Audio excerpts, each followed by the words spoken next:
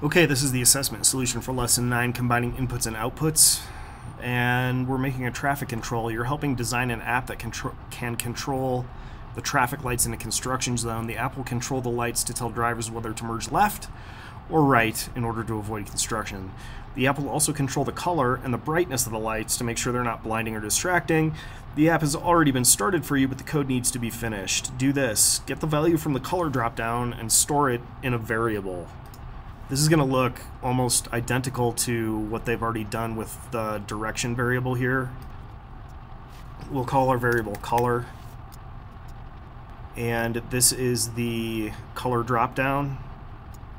We want the value from that. We store that into the color variable. Get the value from the brightness slider and store it in a variable. Same thing. We'll call this brightness. Brightness slider value. We now have these three values stored in variables and we're ready to use them.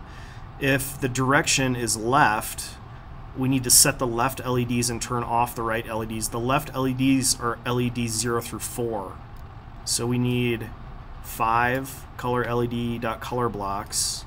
And we're also going to set the brightness, so we need 5 color LEDs.intensity blocks. 2, 3, 4, 5. We need to change this to 1.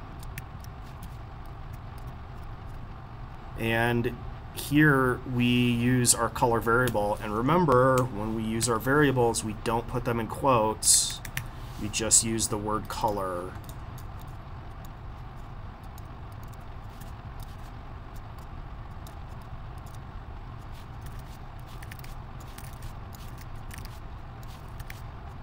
Now that we have done this piece, we can copy it and paste it here. And then all we need to do is change from the left LEDs to the right LEDs. The right side is LED. The right LEDs are LED 5 through 9. Let's test it.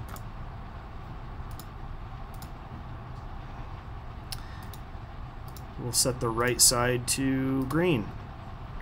All the way brightness. Bingo. Let's set the brightness down.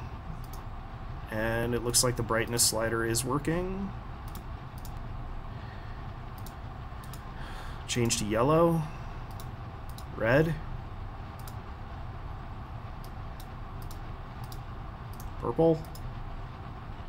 What about the left side? Oh, interesting. So that seems like a bug. That we want when we turn on the right side or the left side, we want the other side to be turned off. Let's fix that. That's just going to require 5 color LEDs .off blocks in each if. And we need to turn off 5 through 9.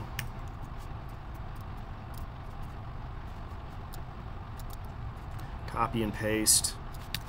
And down here we turn off 0 through 4. Let's test it. Turn on right. Switch to left.